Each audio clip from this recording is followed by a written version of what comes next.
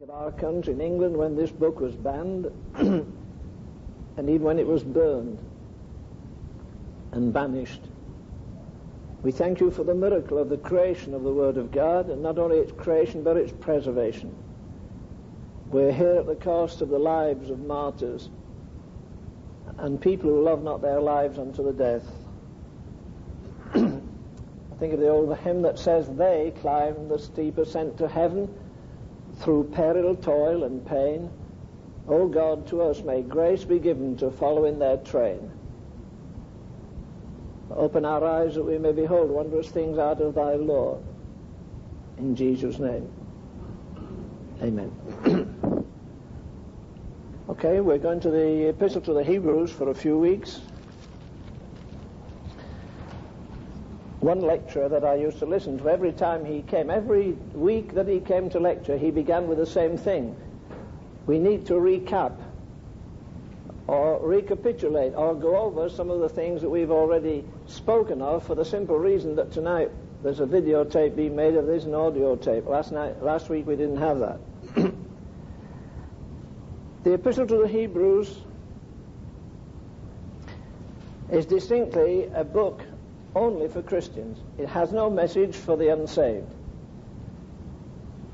It's true you heard a fiery evangelist, I'm sure, preaching from Hebrews, where is it now, in the first verse? Pardon me, in the first chapter.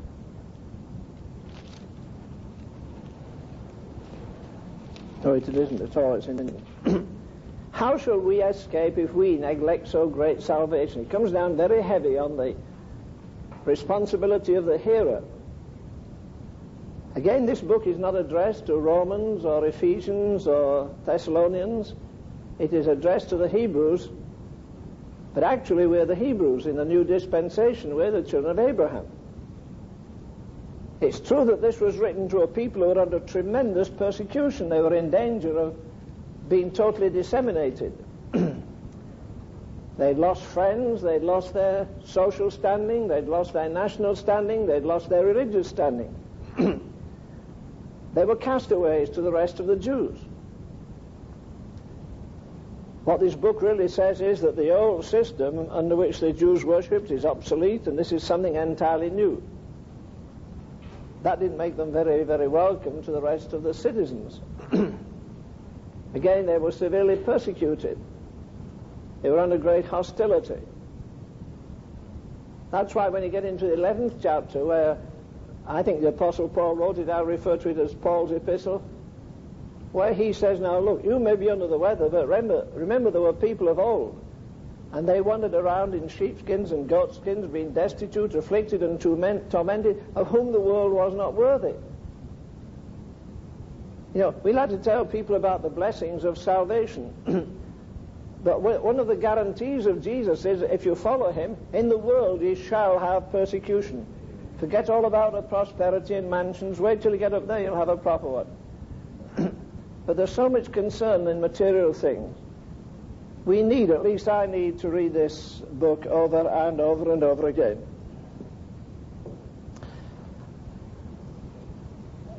The best known chapter, obviously, is the 11th chapter, which is often called the arena of faith, or I like to call the men there the heroes of faith. Oh yes, there's a blackboard here. Okay, that's nice. You'd never guess what that is, I guess, in a dozen years. So I'll have to enlighten you. It's a copy, an original, of the Empire State Building. Almost everybody in England wants to see two or three things when they come to America. Number one, the Statue of Liberty. Number two, the Empire State Building. The great, what's the other great thing? Here. You won't guess what that is. It goes down like this. Well, that's the Grand Canyon. That's the latest copy of it. They want to see the Empire State Building, the Grand Canyon, Niagara Falls. Somebody tried to estimate how many millions of people have been to the top of that thing. I used to want in England, I wanted to go, and I didn't ever make it. Somebody said there's no way to estimate how many millions of pictures have been taken from the top of that marvelous building. If you face east, you get the wonderful panoramic view of, Martha's Vineyard, and all the ships coming from all over the world. You go a little this way, you take a picture of the Statue of Liberty and, I suppose, Staten Island. Each way you go, you get a different picture. So somebody said it's been viewed, the surrounding has been viewed so many millions of times, I'm not going to bother taking a picture of it. So instead of standing at the top and taking a picture of this, north, south, east and west, you know what he did? He laid down here on his back and he took a picture of the Empire State Building that way. And it seems as though it ends in eternity when you see the picture. It goes up and up and up and up and up. But it makes such a difference from which end you view the Statue of Liberty. It made such a difference which way you look at the epistle to the Hebrews, and particularly the 11th chapter. Again, recapping, if I'd been writing it, I certainly would not have put some of the characters in Hebrews 11 that are there. I wouldn't have put Noah in there, he got drunk. I wouldn't have put Moses there, he committed murder. Do you think I would have put a harlot in like Rahab? Not on your life. Or Jephthah with his foolishness? Or some of the other characters? But God put them there for a reason. I think the main reason to show us that however twisted and deformed and carnal and corrupt human nature is, he can take it and transform it. And as I said Sunday morning, Shakespeare maybe wasn't right when he said, or was right when he said he can't make a silk purse out of a sow's ear. God can do more than that. He can take a shapeless character, deformed, twisted, corrupt, perverted, demon-possessed, cleanse it, and sanctify it, and fill it, and use it. So this should be a tremendous chapter of encouragement to us. There are people in it I would not have put in it. There are people not in it I would have put in it. I would have put in, for instance, the 3 Hebrew children. I think that took some courage to go into the fire, but they're not mentioned. I would have put the name of Joshua in. He was the one who had faith and the walls fell down, but he isn't mentioned. There's an inference because it says, by faith the walls of Jericho fell down. If I had been writing this, I sure would have put other people in. Look at the Hebrews 11 for a minute, the first chapter.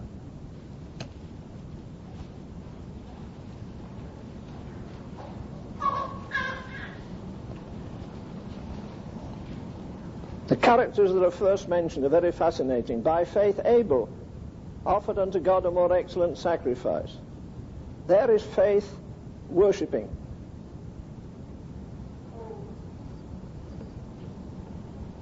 Verse 5, by faith Enoch was translated that he should not see death.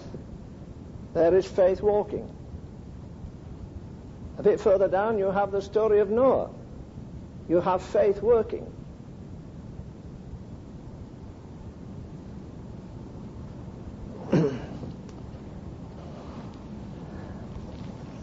I would have put one character in the Old Testament that's one of the most fascinating characters, I think, in the whole of the Word of God.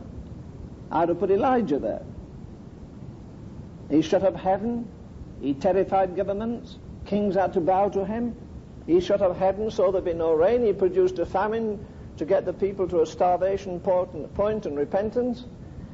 And yet with all his amazing achievements, he's not mentioned here.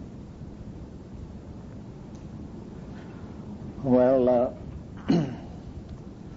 I had been teaching years ago. Just one morning I spoke about the Hebrews 11, took a kind of a scan of the whole thing, and I mentioned that Elijah was not mentioned in that Elijah was not mentioned in Hebrews 11. And as I went out, a typical old lady, stopped me. She said, "Do you know why Elijah isn't mentioned in Hebrews 11?" I said, "No, do you?" "Oh, yes, I know." So she told me so. As I went out of the church, she said, "Here's Mr. Ravenhill coming. I was able to teach him this morning." The pastor said, "You were?" "Yes." I told him why Elijah is not mentioned in Hebrews 11. He said, "Well, why isn't he?" "Well, because he was translated and he didn't see death." Good, thank you so much. Then I said to her, excuse me, could you help me a bit further on this chapter? She said, maybe I could. I said, well, who was the third character in the chapter? Oh, I don't just remember. Oh, yes. Enoch. Well, what's he doing in the chapter? He didn't die.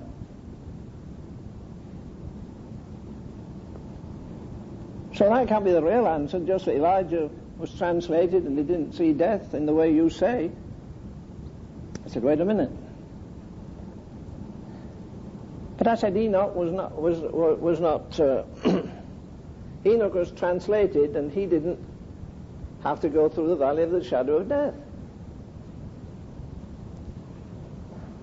But she said, well, that shows you the Bible contradicts itself. I said, why? She said, because lower in the chapter it says these all died in the faith. And you mentioned 2 people who did not die in the faith. But it doesn't say all the people in the chapter died in the faith. It says all the people in that bracket. I think faith is the most abused word in the Church of Jesus Christ today. Name it and claim it. Confess it, possess it. Faith is mentioned over 300 times in the New Testament. It's mentioned over 30 times in the epistle to the Hebrews. It's mentioned more than 20 times in this chapter 11. Strangely enough, it is mentioned only twice in the whole of the Old Testament.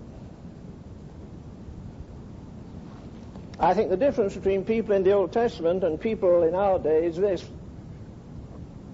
that they acted in faith, while we only sign articles of faith. You go and join a group and they give you their articles of faith and ask you to sign on the dotted line, come in, you can be one of us. You see, we don't want anybody disagreed. You must never rock the boat if you come to our church. You must never find a verse that we haven't preached on, or a scripture that we don't know, or a situation we haven't handled.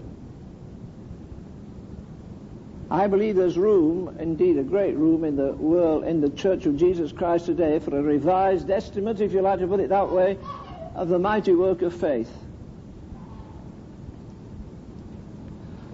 The first time faith is mentioned in the Old Testament is in Deuteronomy 32:20, where it is mentioned negatively, that people had no faith.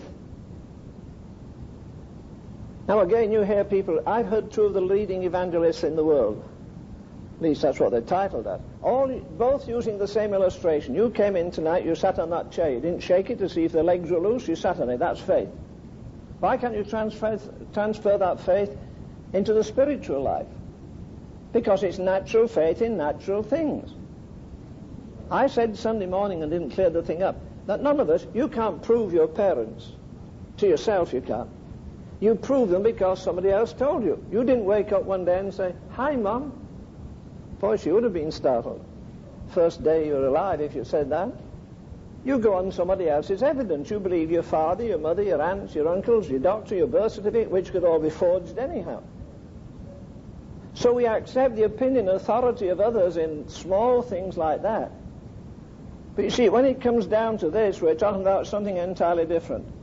I mentioned last week where Paul, that man of God, I think the most awesome character that ever lived outside of Jesus. They whip him, they lash him, his back is bleeding, his body's bruised. He starves someday, he doesn't get overfed, he's in weariness, he's in prisons, he's in every calamity you can imagine. And he bundles it all together and he says, I glory in tribulation. I guess that made the devil mad for a month.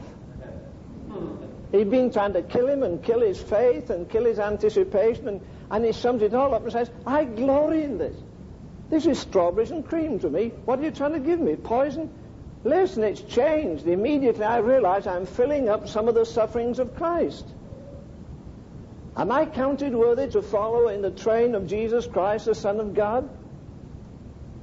Is he honoring me with something he can't honor other people with? I asked God to do this. You may think I'm crazy. You're only one of millions anyhow. The rest of the world thinks so. Lord, don't give me burdens equal to my strength. Give me strength equal to the burdens today. If God only gives me burdens according to my strength, I'll be a pygmy all my life. I need to be faced with things I have never faced. I need to enter into sufferings I've never entered into, burdens I've never known a thing about. Brother Dave called me just a few minutes ago before I left. He was preaching in a big church in Denver last week. And he said, Len, there were 2,000 or 3,000 there Sunday night, and I sat there and suddenly I was overcome with grief and sorrow. Instead of going to the pulpit, he just sat down in front of all the folk and broke into tears and wept. And he said, there's a girl in this auditorium tonight who has been, I think he said, raped or badly abused. And somebody's gone to jail for it. And the girl ran down the aisle. And after her came her father. And then there was a whole string of teenage girls, young women came down there, all of them being molested, all of them being abused, all of them, like this girl said, it's my daddy that's going to go to jail. David said, I sat there for 50 minutes and wept over that congregation. I didn't even get up and preach. Till the whole congregation was convulsed with sorrow that this degradation is in a land that's called a Christian country. This perversion, this pollution, this devilry. As I said last week, what we have had in the last 25 years in the Church of Jesus Christ hasn't been enough to move this generation to God. Sure, we've got a few more choruses, we clap a bit more and dance a bit more and shout a bit more. We're happy, but they still perish.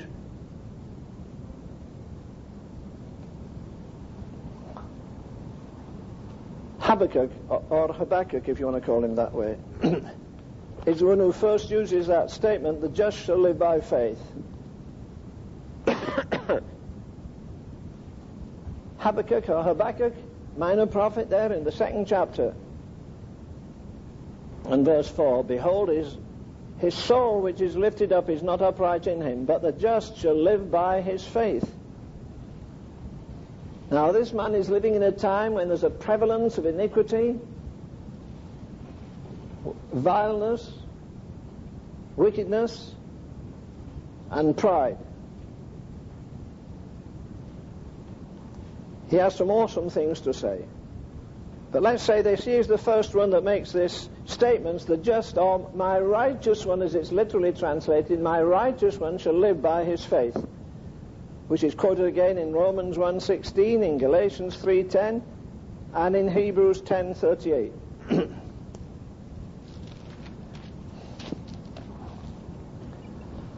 The epistle to the Hebrews is specifically for one thing, not to describe all the marvelous furniture and things in the Old Testament, though actually the epistle to the Hebrews is a commentary on the first 5 books of the Bible, on the book of Psalms, which is 5 books in the Hebrew.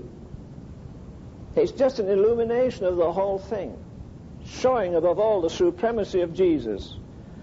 Look at verse 1 again. I remind you I'm reading from King James Version. Hebrews 1:1, God who at sundry times and in divers manners spake unto the times past unto us by the fathers, by the prophet, hath in these last days. I say again, let me go and just turn your mind up there into Revelation chapter 1. How does it begin? Before that enormous stretch of Revelation, which shows the end time and beyond the end time, it lifts the curtain at the end of the journey. As I've said more than once, if I could do what the scripture says, was it the 4th chapter? I saw a door open in heaven. I remember as children we might be told, don't go to the front room now, don't look in the front room. Sure enough, I'd go. Mother thought it was a statement, I thought it was a challenge. I go and I see all these things. I go to my sister, Annie, come and look in the front room. Mother's got all kinds of things stacked up there. I didn't have to open the door wide. I've more sense. The door creaked. It would groan. My mother would hear the door. So I opened it about half an inch and looked in. I saw everything that was there. If I could open that door, I would wish to God I could. If I could open the door of eternity half an inch tonight for you, and you could see through it to the indescribable glory, to the marriage supper of the Lamb, to the millions around the great white throne, to the multitude which, if we could see that, I don't think we'd ever backslide again. But we don't see it. God, who at sundry times in time past spake unto the fathers by the prophet, hath in these last days. Come on now. If this epistle, with all that it says, was written in the last days, if the things in Revelation 1 were shortly to come to pass 2,000 years ago, how near are we into them coming about now? Supposing God had a clock. Here's a great clock. Just make it a clock like this. And this is 12 here, and 1, and 6, and 3, and 9. Here are the hands. Here's the main hand. There's a little one underneath. I believe if you could see God's time clock, it's about 2 minutes to 12. Before the judgments of God begin to fall. He hath in these last days, apart from those towering prophets that we call the major prophets and the minor prophets, he hath in these last days spoken unto us by his Son. Unto us. Unto who? Unto us. Who's the us? That occurs time and time and time again in this marvelous epistle. Tell you how many times. 1, 2, 3, 4, 5, 6, 7, 8, 9, 10, 11. There's a whole study on let us. Here's to whom the epistle is addressed. Chapter 3, verse 1. Wherefore, holy brethren, partakers of the heavenly calling, consider the apostle and high priest of our profession, Christ Jesus. So this is to whom the epistle is written, to the holy brethren. Skip over now to chapter 10 and verse 19.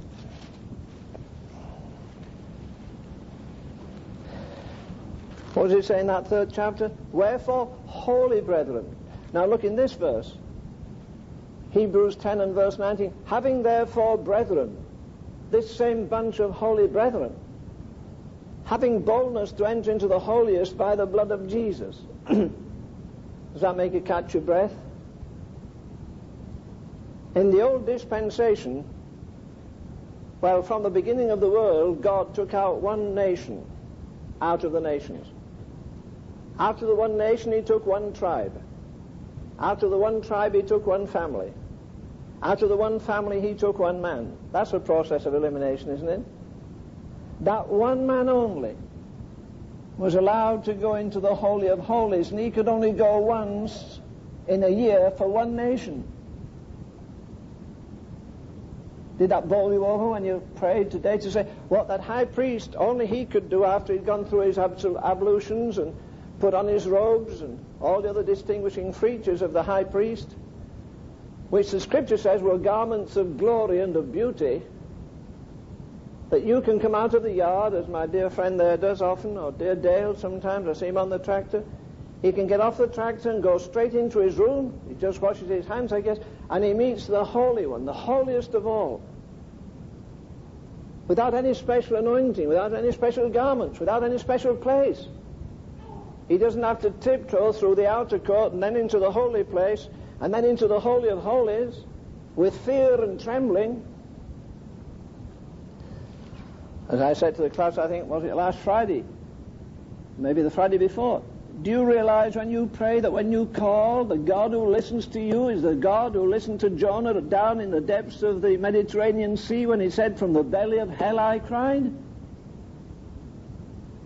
Did it really strike your simple mind or profound mind today when you pray that the God who heard the prayer of Elijah heard your prayer?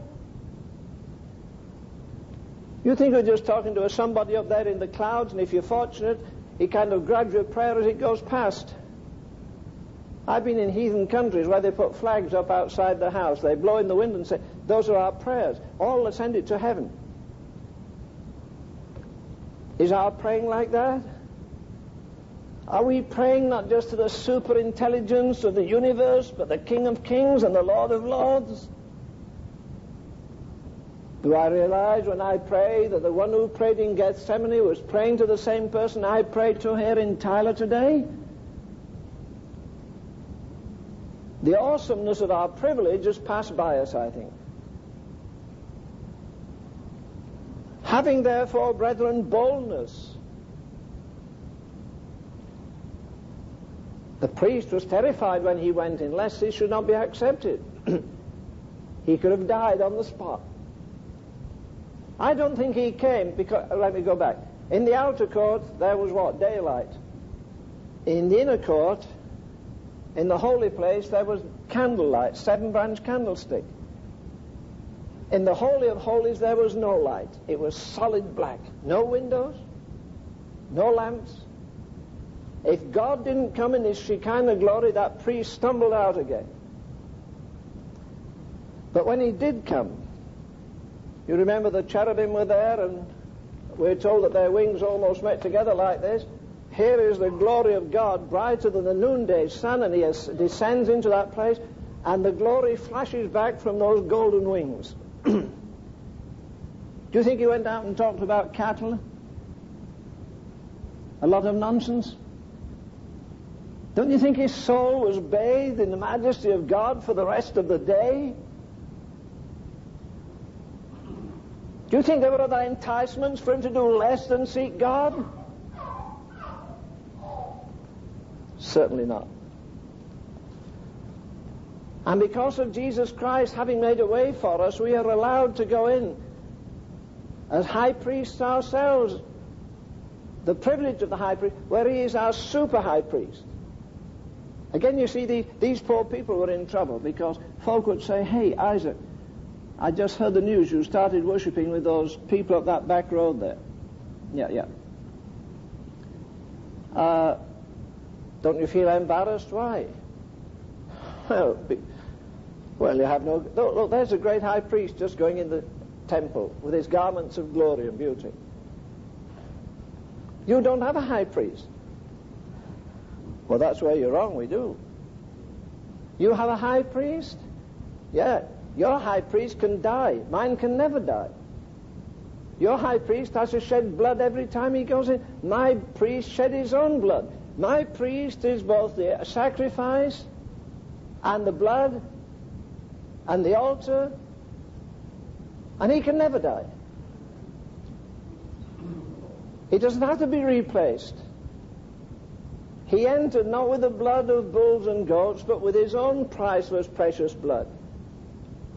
And because of that, we have access.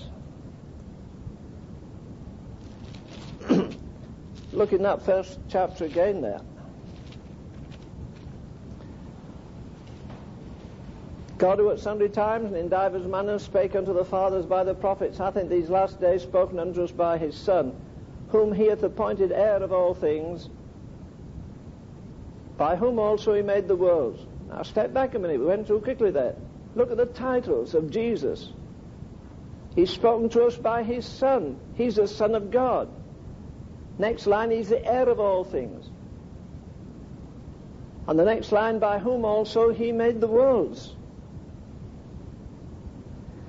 See what the epistle to the Hebrews really does? It shows us the supremacy of Jesus, as we put here. There are better things in Hebrews 11. Christ is better than angels, better than Moses, better than Aaron. We have a better hope, a better testament, better promises. These are all outlined here. You can read when you go home. And because of him we're partakers. Did you notice that in chapter 3 and verse 1? We're partakers of the heavenly calling. In Hebrews 6:4 we're partakers of a gift. And he goes on showing us how many times, 1, 2, 3, 4, 5, 6, 7 times in Hebrews, because of Christ, we're made partakers. We're made partakers of the gospel. We're made partakers of the Holy Ghost. We're made partakers of heavenly things. The epistle to the Hebrews shows us Jesus Christ is the center and the circumference, the first and the last, the beginning, the ending, the light and the life of the gospel. It's all in him. I said last week, let me repeat again, that I read this epistle to the Hebrews, it kind of slays me. If you ever feel you're getting somewhere and being somebody, read it. If you're honest, it will knock you flat. What did these men and women in Hebrews 11 do? They subdued kingdoms, wrought righteousness, obtained promises, stopped the mouths of lions. Women, unnamed, received their dead raised to life again, and so forth and so on. And you read this vast panorama of achievements, from a woman receiving her dead raised to life again, to people subduing whole kingdoms, to people stopping the mouths of lions, and terrifying communities with the power of God. And here's the bottom line, if you want to put it that way. The amazing thing every time I read this is this, that nobody in Hebrews 11 ever had a Bible. Come on. How much they did without it, how little we do with it all. If the world were to last another 1,000 years, God has nothing to add to the book of the Revelation. It's all been said. God has no afterthoughts. He doesn't say, oh, I should have said this to John or said that to the Apostle Paul. He has no afterthoughts. The whole revelation of God's mind, God's will, God's heart is revealed to us here in the Word of God. Don't you think we're going to rather be rather inexcusable when we get to the judgment seat? I like the old hymn, how firm a foundation, ye saints of the Lord. One line there says, what more can he say than to you he hath said? That should be written right across the epistle to the Hebrews, or right across the New Testament. What more can he say than to you he hath said? He's revealed himself in his glory, in his majesty, in his holiness. He showed us the perfect offering of Jesus, because in verse 3 it says he had, by the word of his power, when he had by himself purged our sins, he sat down on the right hand of the majesty on high. What were they doing when the Holy Ghost fell on them in the upper room? Sitting. That's what it says. They laid aside everything on one side, and they were there in a state of preparation. Jesus is here sitting at the right hand of the Father, of the majesty on high. You remember that when that young man Stephen, the first martyr in the church, when he was martyred, declared he could see Jesus standing. Oh, that's not scriptural. It is. It's in the same scripture. Now, this may seem a little out of balance. Somebody said Jesus was so excited to see a young man that would take up his cross and follow him to the death that Jesus got up from his seat and welcomed him. Anyhow, there remaineth no more sacrifice for sins. It's all done. It's all completed. When he had by himself, he doesn't need help from the Virgin Mary. He doesn't need help from the saints, or apostles, or prophets, or martyrs, or cherubim, or seraphim. He had by himself satisfied the heart of God. He was perfect. The lamb in the Old Testament. If you were making an offering, you couldn't take a lamb that was limping, or a lamb that had its eye knocked out. The priest would examine it. If it wasn't as perfect as it could be, take it back. Oh, I wonder how often we serve God like that. How often do you or I, how often do you give God the leftovers at the end of the day? You know, when you're busy and I'll read a little just before I go to bed, and I fell asleep again. God deserves the best. He not only deserves the best, he demands the best.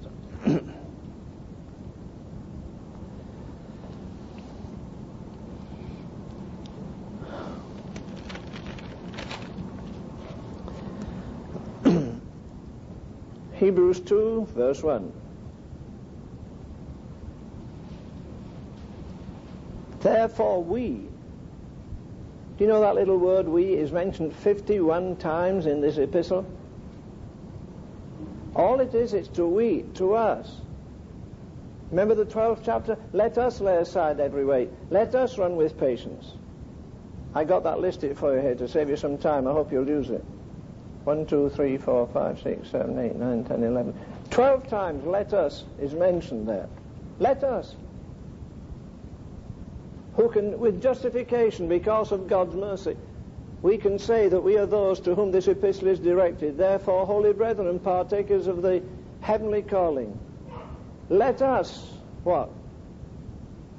We ought to give the more earnest things to the things which we have heard, lest at any time we should let them slip.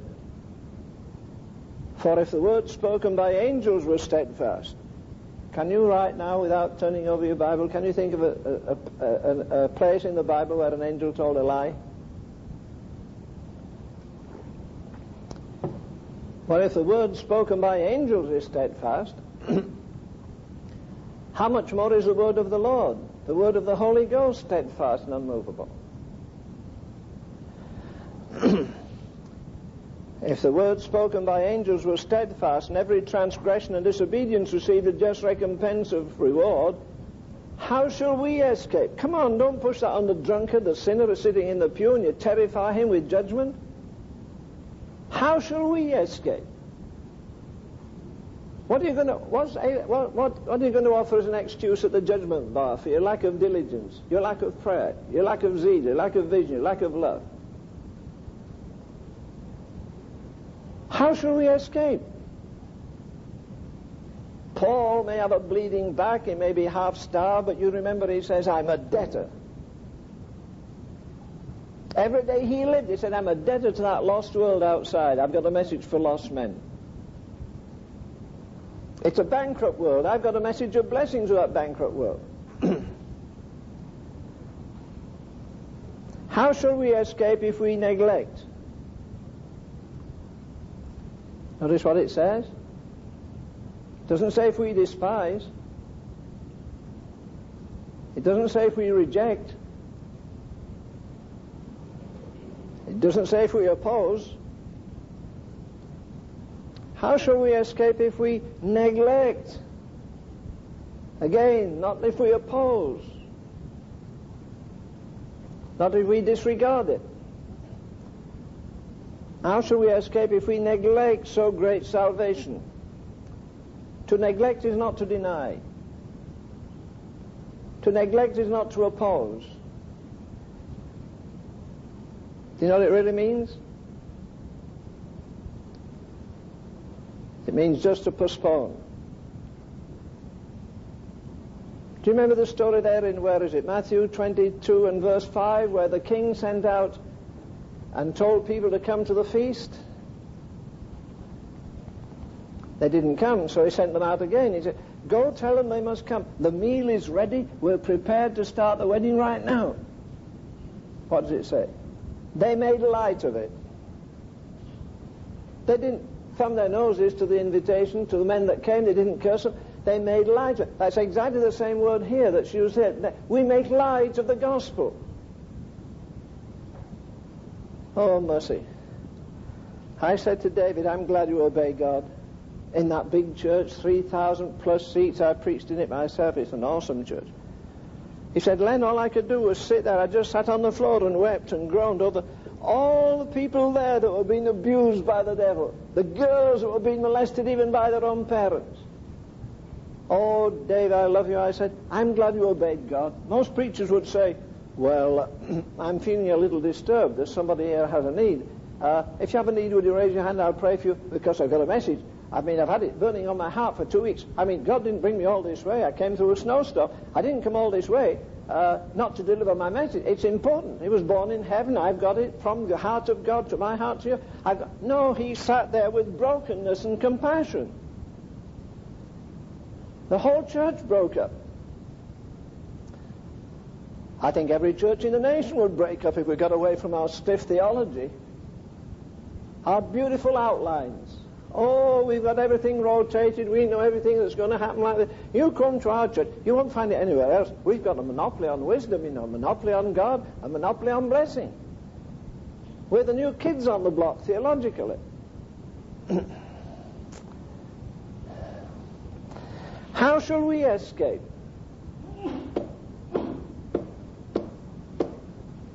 Just before your neighbors go to perdition, do you think the last thing we'll do is point at you and say, if you had been more faithful, I wouldn't have been lost?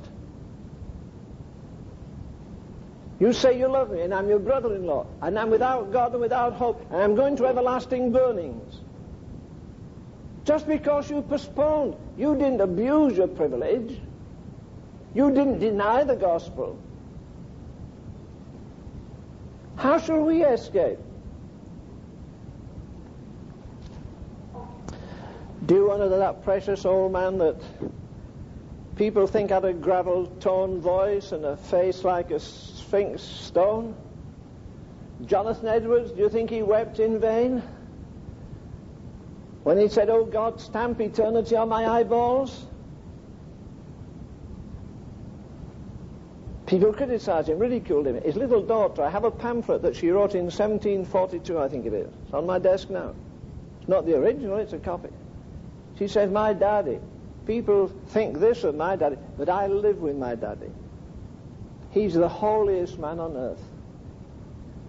And my mummy, she goes in a closet in the morning and prays, and when she comes out, her face is radiant as Moses' face, because she's been talking with God so long. And my daddy will lay on his face and weep and groan and pray." There's more to it than demonstration of eloquence and fine illustrations and personality. God knows we've got the best bunch of preachers around as far as loquaciousness is. They can talk. But the man down there can produce a marvelous, or the print shop here, produce a marvelous menu for you.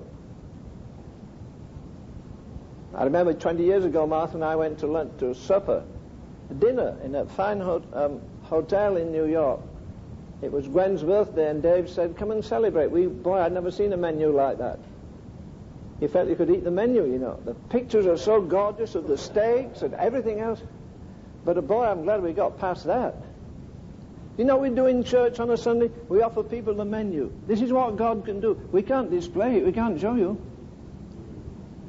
Do you know why the church is bankrupt today? Because 90% of our preaching on Sunday is about a man who lived 2,000 years ago. Of the other 10%, 9% is about a man who's coming before very long in the glory. 1%, if that is touching the throne and bringing the glory of God down now, and that's what we want. That damn doomed world out there is not, N-O-T, waiting for a new definition of Christianity. It's waiting for a new demonstration of Christianity. But brother, unless you and I steal into the holy place and get blinded with the Shekinah glory, the majesty of God, the holiness of God, how shall we escape? Again, it's not to neglect or deny or oppose, but just to postpone. We're going to do it, you know, before very long. Read this epistle carefully, and I'll tell you what, I think I put them down here somewhere. Oh, maybe I didn't. But I think 8 times in this epistle there is this statement, today. We're all living in yesterday or tomorrow, but today if ye will hear his voice. I think 3 times it says, today if ye will hear his voice, harden not your hearts. But it's today, today, today.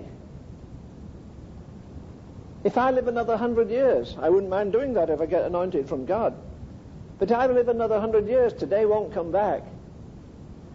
People say about faith, faith can do anything. That's rubbish, it can't. If we all fast this week and pray and believe God for the salvation of the devil, do you think he'll get saved?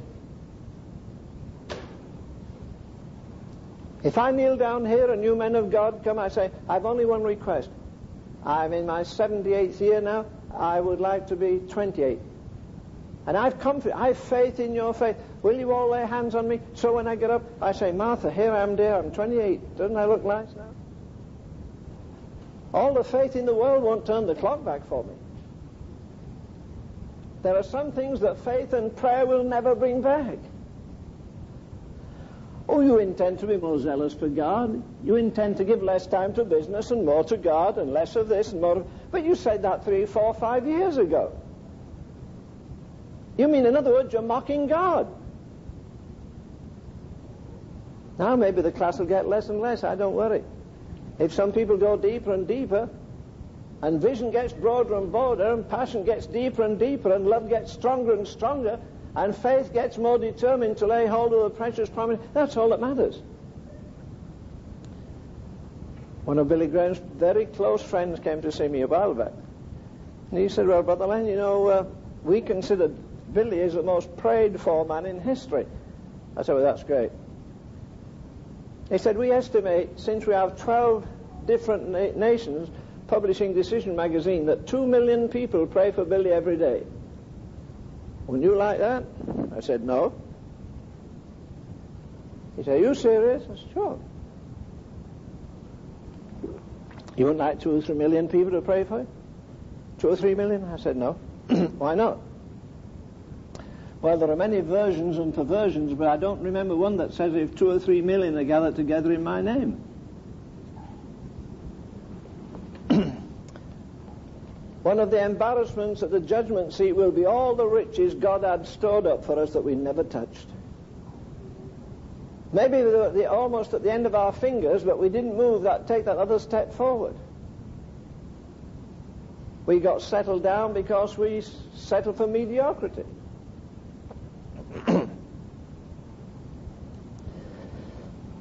How shall we escape if we neglect so great salvation,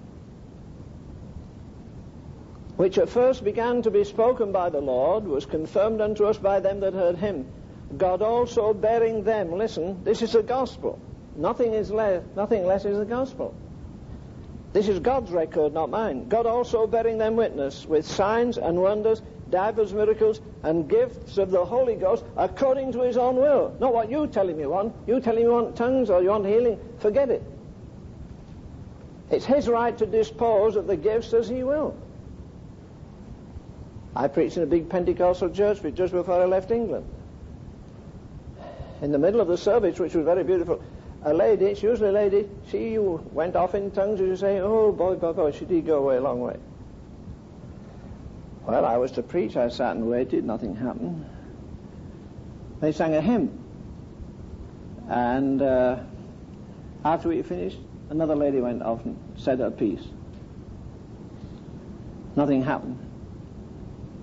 I waited a bit longer and somebody else spoke in tongues.